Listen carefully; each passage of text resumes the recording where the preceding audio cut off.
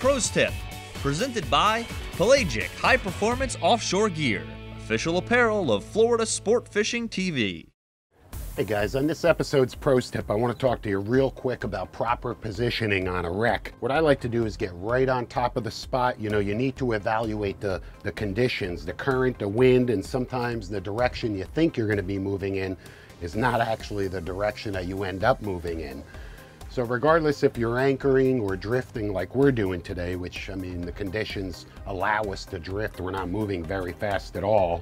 What I like to do is stop the boat right on top of the wreck, obviously using my multifunction displays, my nav nets. I stop the boat right on top of the wreck, and then I give it a few minutes, you know, rig the rods, get ready to fish, give it 5 or 10 minutes. Go back to your chart plotter and follow that track. See exactly how you drifted over that piece. And that's what's so great about today's technology. Go ahead, guys, you can let them out.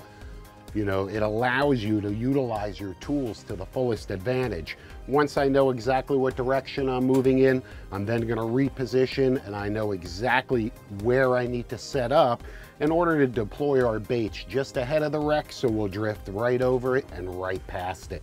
It's very, very simple. Like I said, stop on top of the wreck, directly over it, give it a few minutes, 5 to 10 minutes, come back, look at your track, reposition so you're right ahead of the wreck, and boom, you're good to go. It's that simple.